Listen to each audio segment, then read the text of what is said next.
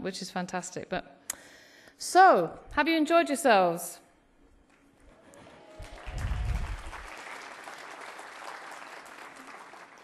There's been a buzz, a real buzz. I think, as Nigel said this afternoon, the talking on the coach, you can't hear yourself speak. And in the coffee breaks, it's been hard to get people back into the sessions, not because the sessions are boring, but just because people want to talk. And I now know why we created Web Science, because I didn't have a conference to go to where I could hear the papers and hear the discussions that I've heard at this conference. We debated long and hard about whether to hold a conference, and it was discussions here in Athens that persuaded us to, because these people were very enthusiastic to host us. But I'm so glad that we did, because there was a pent-up need for this that I think we filled a gap, and we need to keep the momentum going. And I think we've already got somewhere to hold the next conference, but send your proposals in, please, because we will keep this series going. So, I hope you've enjoyed this as much as I have. It's been a wonderful 3 days. I'll never forget that opening event with this auditorium full. It's the first of its kind. We've given birth to a new subject in Web Science. We look forward to great things to come, great breakthroughs. But of course, there's a huge amount of hard work in running a conference, which is really why we thought long and hard about doing it in the first place. We've had fantastic facilities, which only helps to increase the enjoyment of a conference. The paper sessions have been amazing. Thank you all for contributing. The poster session last night was just great. It was such a buzz. There was such a fantastic work going on. And of course, we've had the organisational teams, the sponsors, and of course our hosts here at the Hellenic World. I hope many of you went to see that wonderful display in the Dome. I think it was seeing that when we came here that persuaded us to come to Athens. This is a fantastic centre.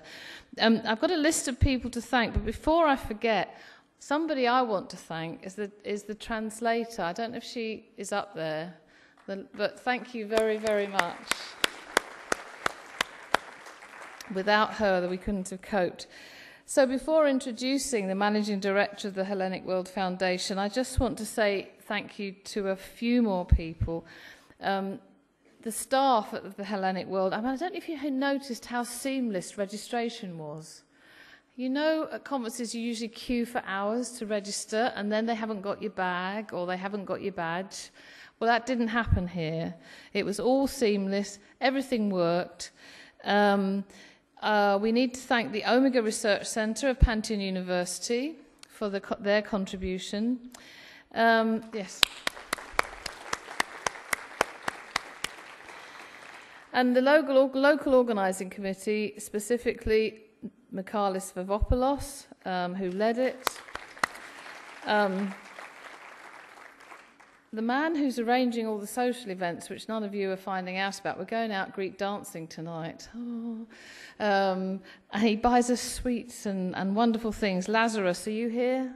Lazarus Polymanarchos. But he's done so much to help the conference. George Voyas, I'm not pronouncing this right, for all he did for the posters and everything else. Rosina Esfatio. I can't pronounce it, but thank you. And we thanked him yesterday, but John, you've got to take another bow, please. You have done so much, man. Thank you. Stand up.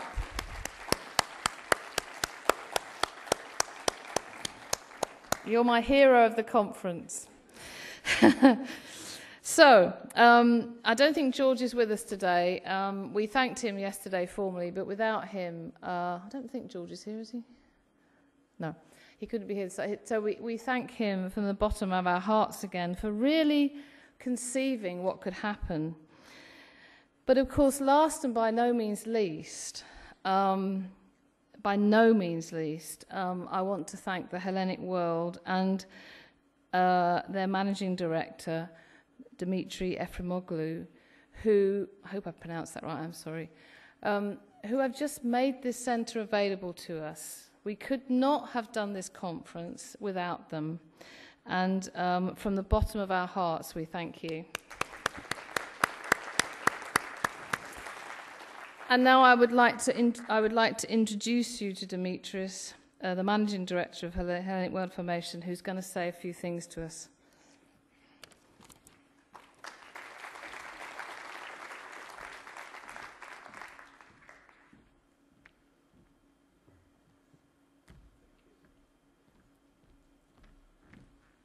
Well, when I was a young student at Boston University studying computer science, I was told that I was going at one part of my life to be introduced by the president of ACM, I would tell whoever would have said that to me that you are crazy.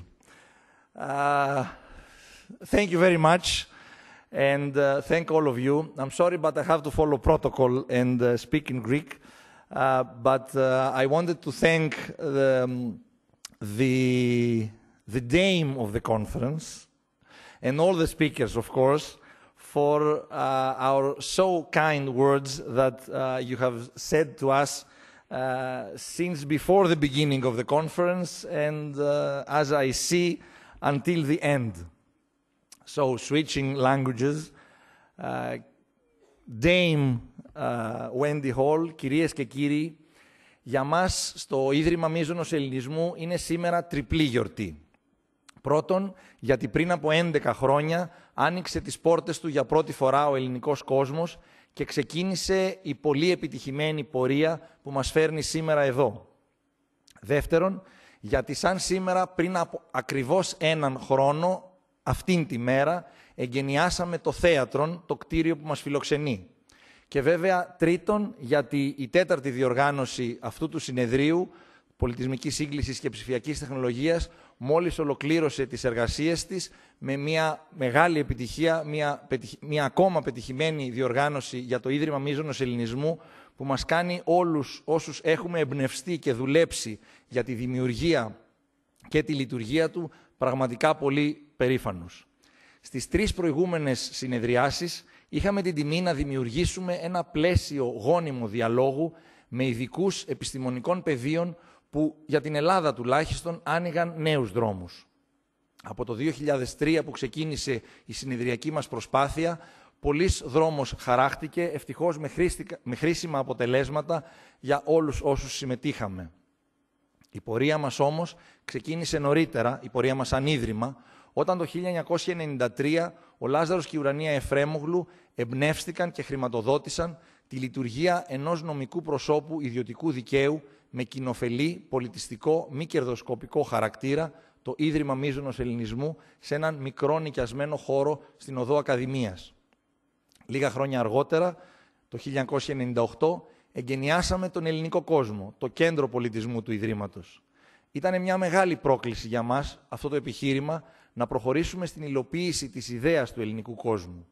Μια προσπάθεια που δεν γνωρίζαμε από την αρχή πού θα μας οδηγούσε, γνωρίζαμε όμως πολύ καλά ότι αυτό που θέλαμε να προσφέρουμε στην Ελλάδα ήταν πολιτισμός και ιστορική μνήμη, μέσα από την πιο σύγχρονη ψηφιακή τεχνολογία.